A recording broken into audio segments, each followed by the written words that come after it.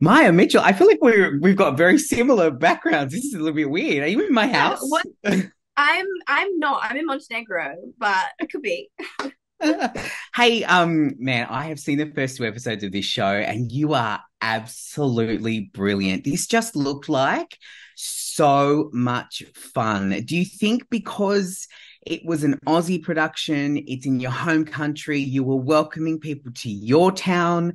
Do you think that's why it just seemed like so much fun on set? I think it starts with the scripts. Like I read the scripts and I just knew it would be so fun and such a big adventure. All the characters are so amazing, from Jack Dawkins, the bigger characters to all the little side characters, and they managed to cast the most insane Aussie actors in these little roles, and everyone's just brilliant. And it really did jump off the page from the start. Of course, it being in Australia was a massive draw card for me. I've been desperate to work at home. So to be able to come back to something this kind of exciting was a dream. And also the character Lady Bell, like she's so fun, and I just thought she would be such a fun challenge. She's so feisty, and she's really not of that time. And I just thought it was fun to see a period show, but with such a kind of modern sensibility. It's really adventurous, and also to see kind of the Australian landscape with this kind of period aspect to it. Like we really haven't seen that very much either. And the bright blue skies and then just like Yeah. 1,000 layers of clothes and just sweaty humans, which is of course what it would have been back then. But no, everything about it was just like so attractive. And we had the most fun. There wasn't a day where you weren't just reminded of how special it was because of the costumes and the sets and the locations and the cast. It was like check, check, check. Everything was it was a big adventure. So good. Now, you said in an interview a while ago, so if you don't remember, it's totally fine, but you said that you were a big Jane Austen fan and that you love, like you would love to do something like that. Is this close? Are you like almost at your like dream gig? Yes. And I was almost there was a moment when I was on set where I was like, what are we gonna do now? Like, we better get a second season because this is Yeah. it. I would do this show forever. Um, totally. Yeah, my criteria for the next job, my like dream job that I'd kind of put out there, was for a period drama in Australia with a fantastic cast and great scripts. And it just happened. The The universe luckiest is girl listening to ever. you, my friend. It's listening. I need to take advantage. Yeah, no, it definitely feels like that. It was like one of those jobs that's like, yeah, this is it. This is kind of as good as it gets. It was the Just best too time. good. Now, you Yeah. do play Lady Bell Fox, who is the daughter of the governor, and she also wants to be the first female surgeon.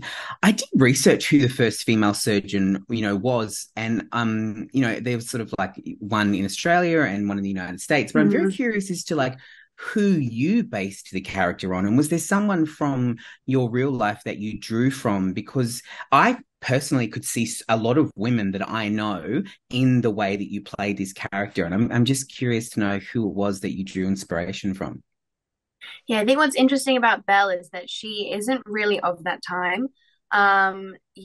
She has a massive amount of privilege, which kind of allows her to be quite brave and quite outspoken and kind of stick her neck out a little bit more than other people in other classes. But uh, it was a kind of a crash course in, history of medicine. We looked at a lot of women who were paving the way for women in medicine at that time. A lot of it had to be in secret. A lot of corners were cut. Mm. There was a lot of men taking credit for women's work and them kind of working in the shadows. We looked at people like Margaret Ann Buckley, who in the 19th century had to pose as a man in order to work as a surgeon. And she kind of was like this war hero and really revolutionized. She performed the first successful cesarean. Um, and that's something we maybe, tap into. So we were able to use actually surgeries that were happening around that time as a kind of springboard for surgeries that you'll Mm. see us perform on the show. So we really were able to like insert ourselves in history. It was also a really exciting time for medicine because it was, you'll see on the show the introduction of ether and carbolic acid. So, Mm. abdominal surgeries were possible for the first time. So it really did change the game. And yeah, so kind of rewriting history a little bit and inserting Lady Bell and Dodger as this kind of like dynamic duo that revolutionized medicine Yeah. was fun. Yeah, it was When I very, was very watching fun. it, I was like, "Come on, Charlie!" I was like, "You pull through, I mate. know, You'll be sweet all Charlie. right." I Yeah, know, little bless Charlie him. boy.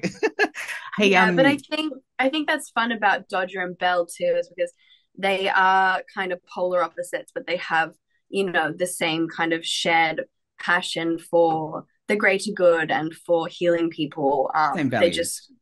same values, but they're just Mm. from total different worlds and approach it in a very different way. Very much so. Now that you've been spending a bit of time at home, you got to shoot this. You obviously welcomed some amazing international cast members and some local ones as well. I saw on Instagram you posted your rap party. Were there a lot of Australianisms or Aussieisms that you got to kind of like share with those guests in our country? And did you happen to celebrate the end of filming with a tattoo at all? Because I know you're a tattoo girl, and so am I. I'm very interested to know if that's something that happened. I almost did go and Oh, get a little bell yes. on my wrist. I was very close, but then it didn't happen, and then I had to leave the country. So no, I did not get a tattoo, but I think I will get a bell tattoo at some point. But yeah, I think I took Thomas bushwalking. Like we went out into the bush, a few of us, before he left because I was like, you cannot leave Australia without jumping in a creek. So we did a bit of bush bashing. Um, I was actually admittedly just British the whole time because I had You were. know, Which is this going to be RP so accent. confusing for your fans because they're going to be like, I'm sure a lot of them are like, whoa, you're Australian? And then they're going to be like, but wait, you're an Australian playing a British woman in Yeah, this series. yeah, a full identity crisis. No, yeah, most people think I'm American. And then a lot of the crew, I think, thought I was British on this, crew that I wasn't, didn't have much to do with every day. But no, I pretty much have to stick in the accent all day. Otherwise, it's no good. It's no bueno. So, You'd be all over the it was place. fine. I'd be all over the place. So for 6 months, I was just like the most posh. And it would be so awkward. I'd be like in an Uber and they'd be like, "So where in England are you from?" And I'd be like, "Oh, I don't know, You'd be like, this is a London." great way to test my acting skills and see if you buy my accent. No, Finally, because I before we can't wrap lie, up, so I just yeah. yeah. Before we wrap up, I kind of wanted to, I don't know, I guess draw your attention to the similarities between you and Belle. She was very much a trailblazer in this series and women that you talked about. But you yourself also have to understand that as a young Australian woman who is really carving out a career, I mean, you are kind of doing something very similar in your life, being someone who is so successful in what you do. And a lot of young women will be looking up to you and thinking that, if you, Maya from Lismore can go and just absolutely kill it on the international stage, then they'll be inspired to do the same thing. Does that ever cross your mind? Um, I think I feel the responsibility of it, for sure. I'm very proud to be from a small town. And I think for anyone listening, if you are from somewhere rural or from a smaller town or, no matter your circumstances, you can make it happen. Whatever that might mean. But no, I don't think about it often. It's not kind of on my mind all the time. It's bizarre to me that, like we film these shows and for us it's all about the experience of being on set and doing it and then you're done. And then you kind of Yeah. forget that it's going to come out and people are going to watch it. And then it's like this fun surprise. Like this whole week is so wild because I'm like, oh my God, people are actually going to see this thing that we did. Like in our minds, it's just this experience that we all have together. But yeah, I think I don't know if you can compare me to Lady Bell. I'm not saving any lives. She's changing medicine forever. So and she's a lot braver than I am. I think she's a lot more gutsy and Yeah. probably a little more like entitled. She can be a bit like Okay. haughty, you know? Well, we are super, super proud of you, and I really appreciate your time today. I know it's been a long day, but wonderful to chat to you, and I can't wait for people to see this show. So thank you so much. Thank you. So nice to talk to you.